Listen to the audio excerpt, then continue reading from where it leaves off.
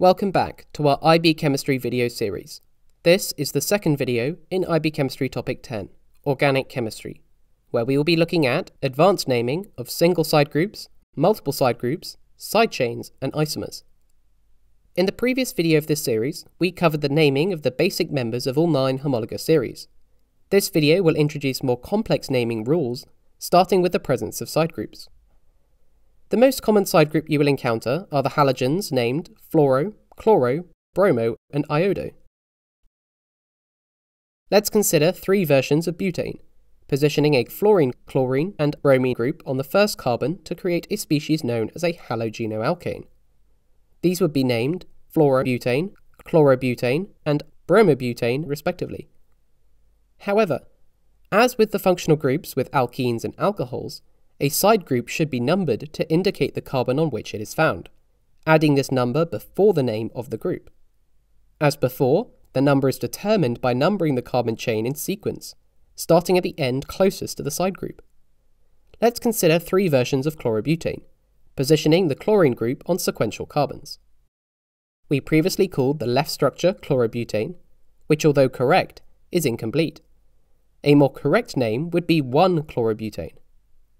The middle structure would therefore be named 2-chlorobutane. Spotting the symmetry, you should catch that the final structure would also be named 2-chlorobutane. But what if we were naming a halogen side group on an alkene, alcohol, carboxylic acid, aldehyde, ketone, ether, or ester? Well, the same rules apply, except you must remember that the initial numbering of the carbon chain with reference to the functional group is used to determine the numbering of the side group. So, if we considered the 4 carbon examples for each species used in our previous video, but-2-ene, butan-2-ol, butanoic acid, butanal, butan-2-one, 1-propoxybutane, and propylbutanoate, and added a chlorine atom in the following location, we could say but-2-ene becomes 2-chlorobut-2-ene, butan-2-ol becomes 2-chlorobutan-2-ol, butanoic acid becomes 2-chlorobutanoic acid, butanal becomes 2-chlorobutanal, butan-2-one would not work as there are no available bonds, but if added to the first carbon it would become 1-chlorobutan-2-one, 1-propoxybutane becomes 1-propoxy-2-chlorobutane, and propylbutanoate becomes propyl-2-chlorobutanoate.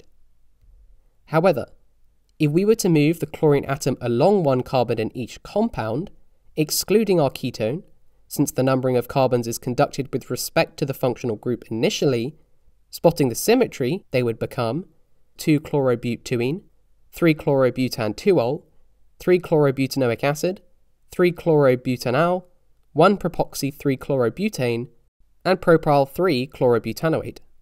It is also worth noting that for ethers and esters, the group could be found on the other chain of the compound. So, moving the chlorine on our last 2 examples, we would get 2-chloro-1-propoxybutane and 2-chloropropylbutanoate.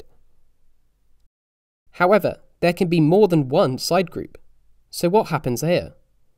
Well, if they are different atoms, we simply list them one after the other, stating the carbons on which they are found. We list them alphabetically, not by carbon number. If we revisited all our examples mentioned, adding a bromine atom adjacent to the chlorine, we could say 2-chlorobut-2-ene becomes 3-bromo-2-chlorobut-2-ene, 2-chlorobutan-2-ol becomes 3-bromo-2-chlorobutan-2-ol, 2-chlorobutanoic acid becomes 3-bromo-2-chlorobutanoic acid, 2-chlorobutanal becomes 3-bromo-2-chlorobutanal, 1-chlorobutan-2-one becomes 3-bromo-1-chlorobutan-2-one, 1-propoxy-2-chlorobutane becomes 1-propoxy-3-bromo-2-chlorobutane, and propyl-2-chlorobutanoate becomes propyl-3-bromo-2-chlorobutanoate. But what about when the side group is identical?